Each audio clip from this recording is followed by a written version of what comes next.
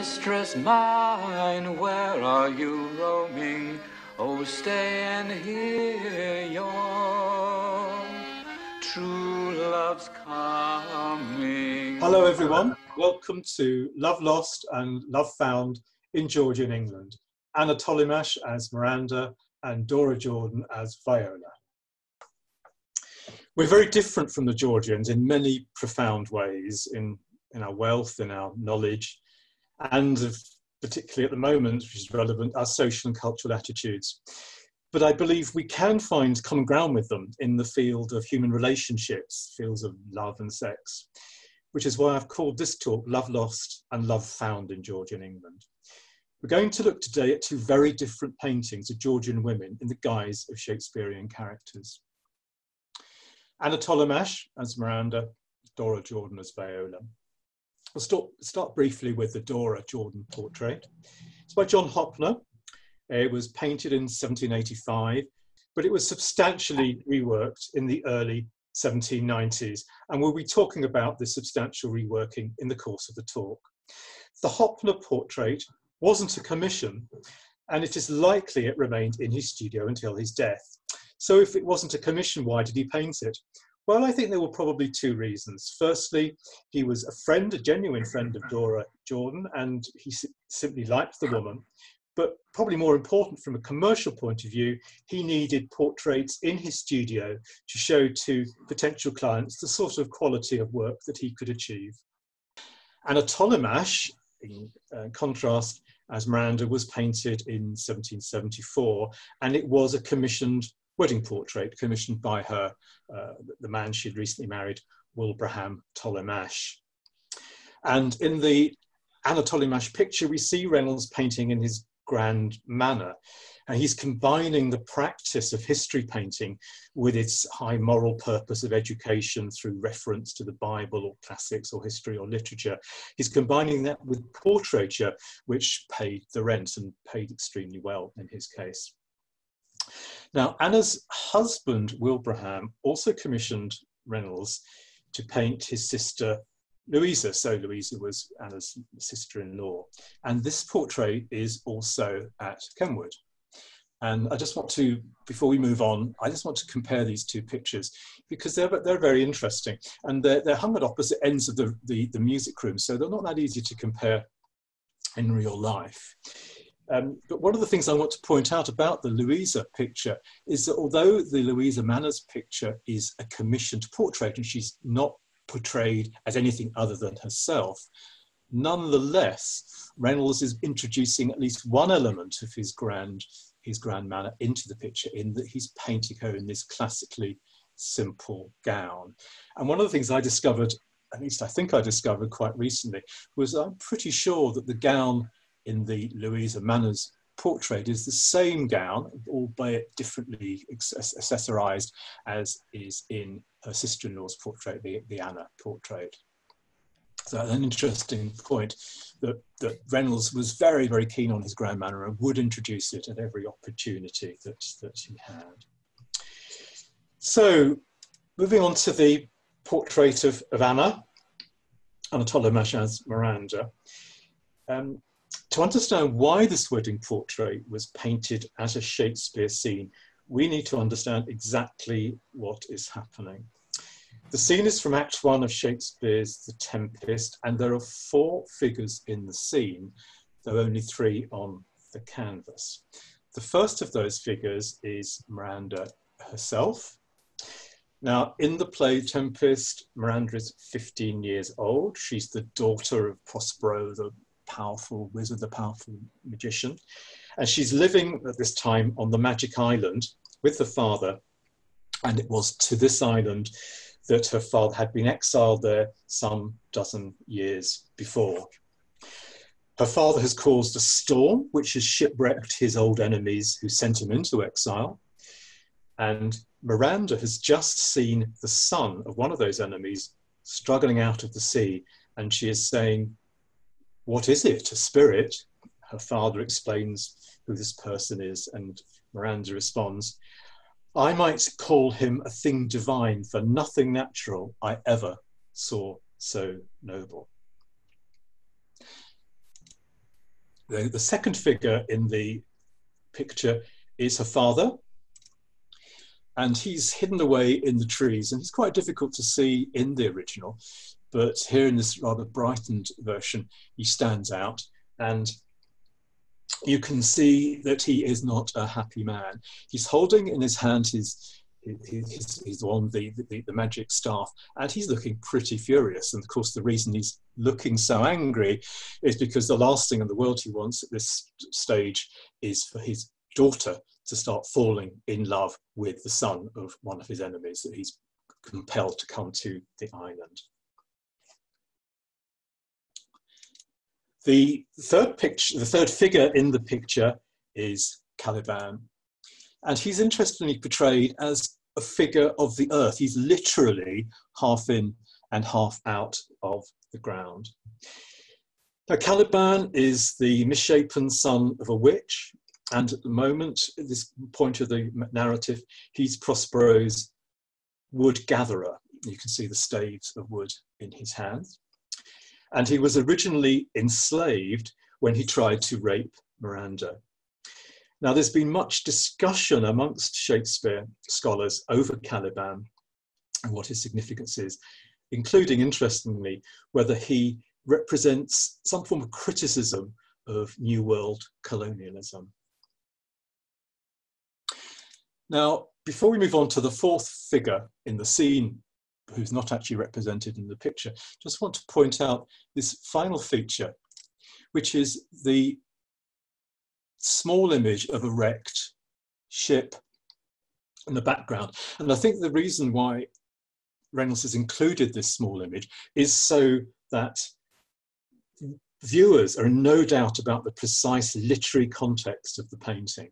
So this puts the scene exactly, Act 1, Scene 2, at the time of the shipwreck. So people who generally would have known the story can be in no doubt about what is going on.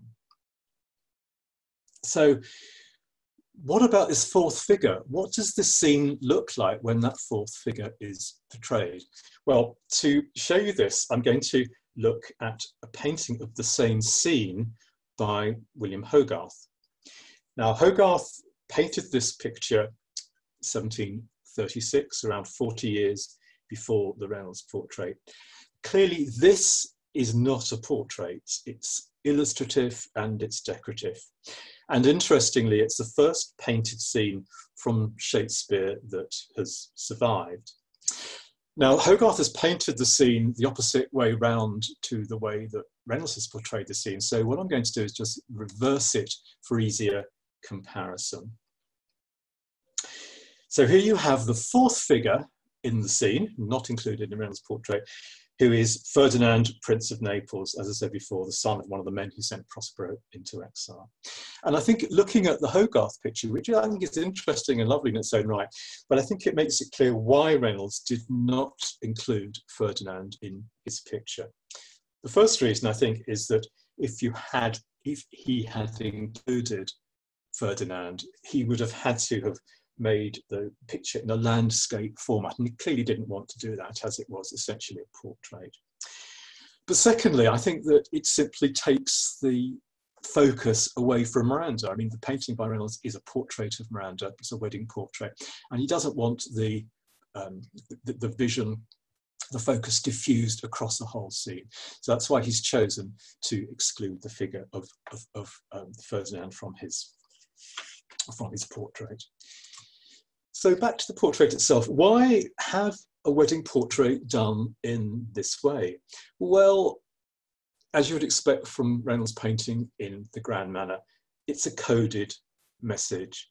The idea is to tell viewers about the nature of the relationship between the wife and her husband. And of course, this message is something positive and it's something moral, because moral education lies behind the whole of painting in the grand manner.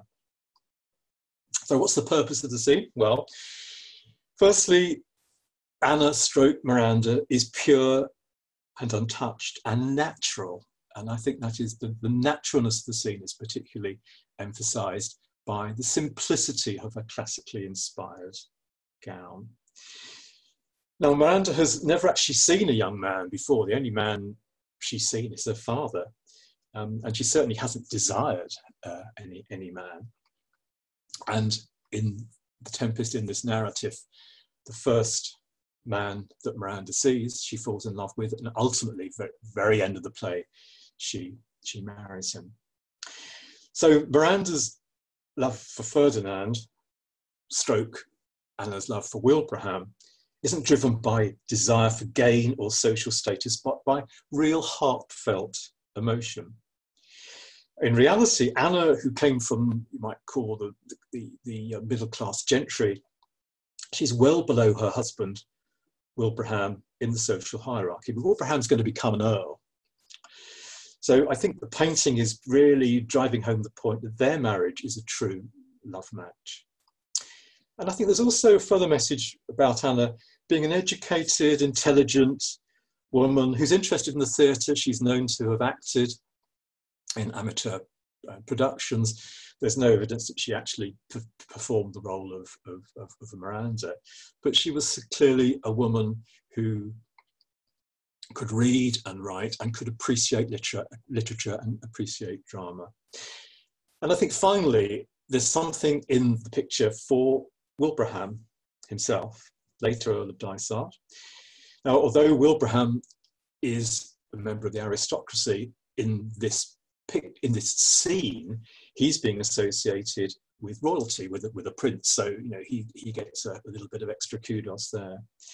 But I think the most important message about Wilbraham is that it puts across that his love for Anna is a true love, and it's not inspired, it's not motivated by gain or social status or anything of that sort. So, was this a happy marriage? Well, the couple had the picture copied 5 times to give away to friends and family. It was copied twice by John Constable, and once by John Hoppner. But the original hung in their main London house in Piccadilly in the entrance hall, so that it was the first thing that anybody visiting them in London would see. And although they had no children, it really does seem to have been a happy and romantic marriage. When Anna died before her husband in 1804, he had this wonderful marble memorial made.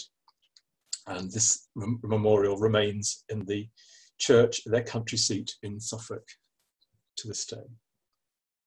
So a good case, I think, of love found in Georgian England. Now, moving on to the second picture, Dora Jordan as Viola in Twelfth Night. Dora's story is reasonably well known.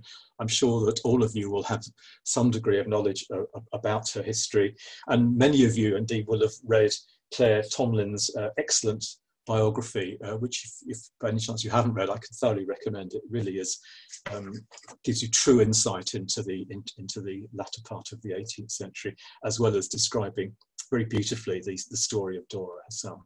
So I'll just summarise the key points which led up to the painting of the picture. Dora was born in 1761 in London. She was born Dorothy Bland, but she was raised in Dublin, and she followed her mother onto the stage when she was 16.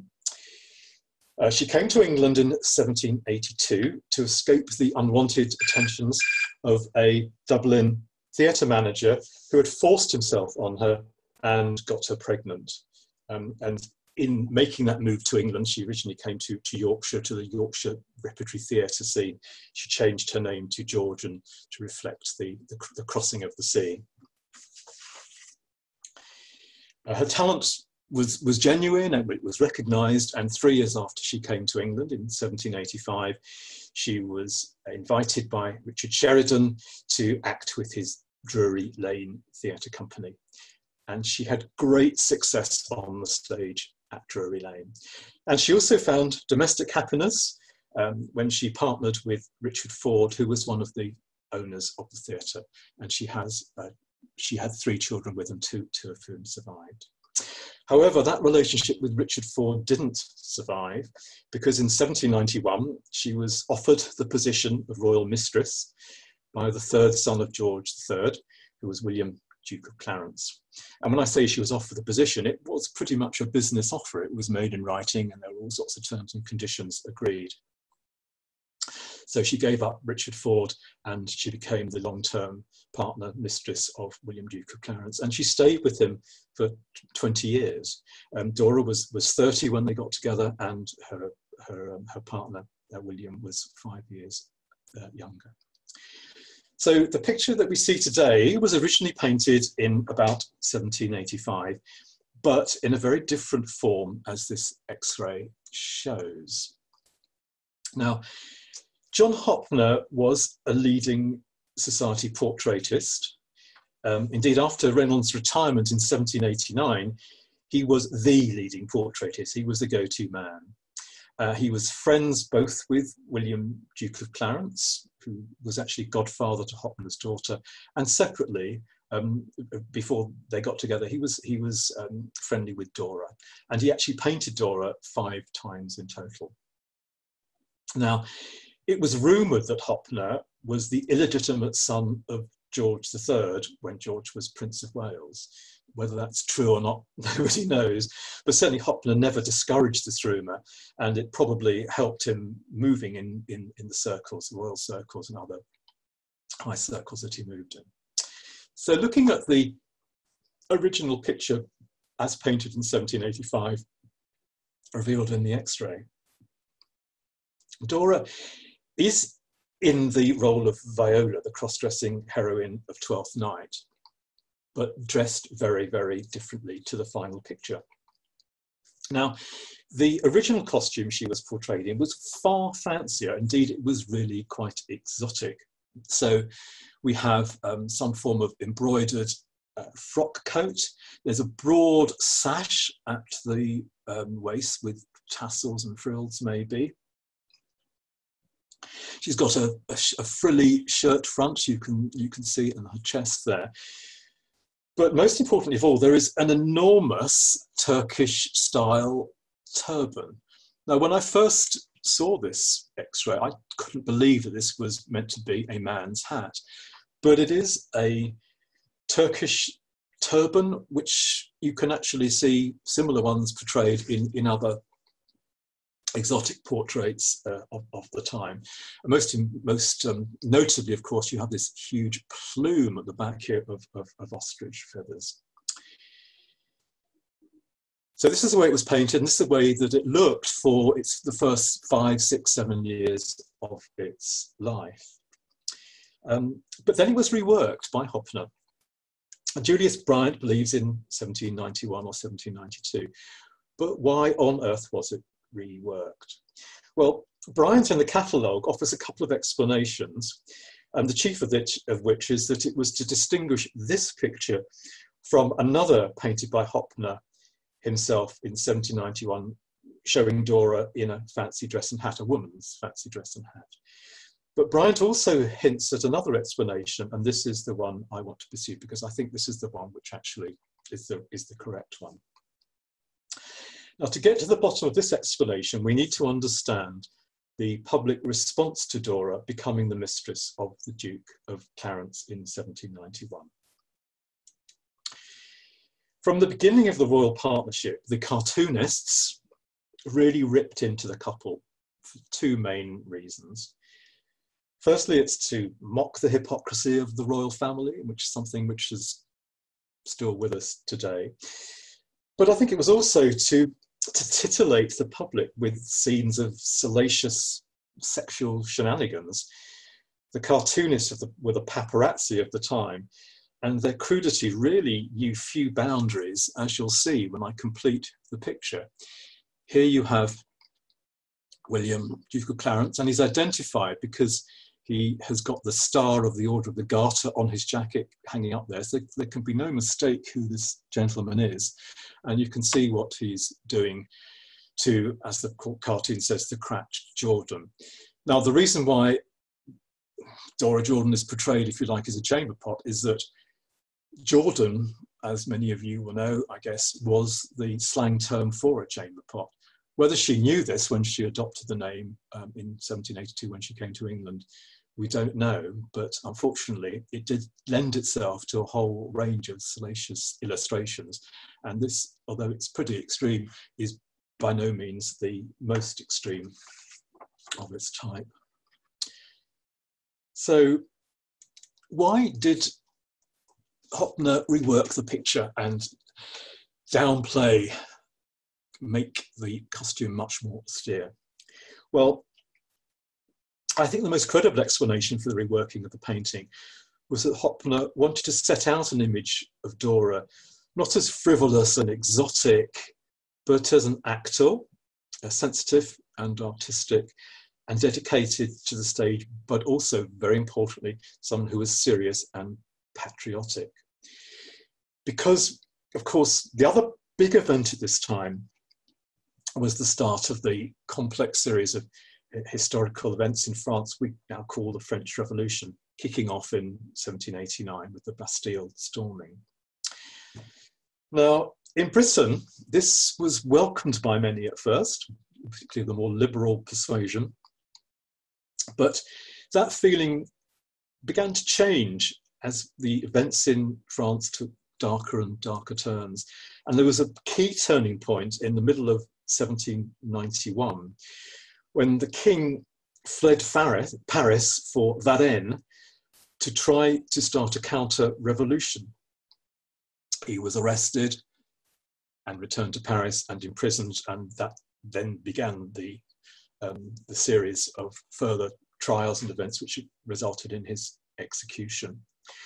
And from that point onwards, increasingly feeling in Britain turned against the revolutionaries, and Britain really began to prepare for a war against revolutionary France. So I think the reworking of the picture at this time, replacing a very fancy, frivolous costume with the austere, patriotic military uniform, is a response or a corrective to the many salacious cartoons doing the rounds at the time.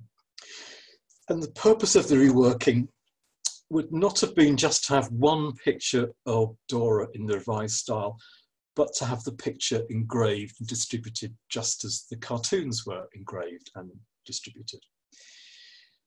However, this doesn't appear to have been done in her lifetime. There's no known record of an engraving, but it was done later in 1832. And the reason for this was that this year Bowden published his Life of Mrs. Jordan, and this aroused a great deal of interest in her life and times, and warranted the effort of making an engraving, and made a market for its sale. So, was there a happy ending? Well, I guess, as you probably all know, regretfully, no. The couple did have 10 children, all of whom survived. But in 1811, William simply dumped Dora.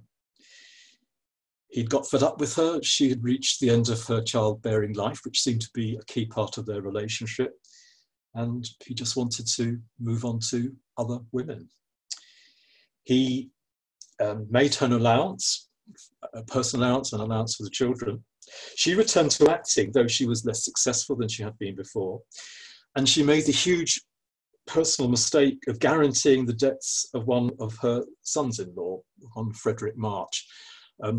He hadn't married one of the children with William. He was the husband of one of the children she had had with Richard Ford, the theatre manager. Now, Frederick March was a scoundrel. He defaulted on the debts, probably never had any intention of repaying them in the first place. Dora became liable. She had the choice of debtor's prison or exile. She chose exile. So shortly after Waterloo in 1815, she went to France, and she died just outside Paris, Saint-Cloud, in July 1816.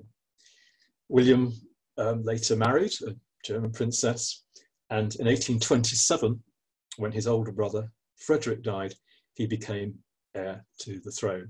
And as you'll know, he succeeded to the throne in 1830 and reigned for 7 years.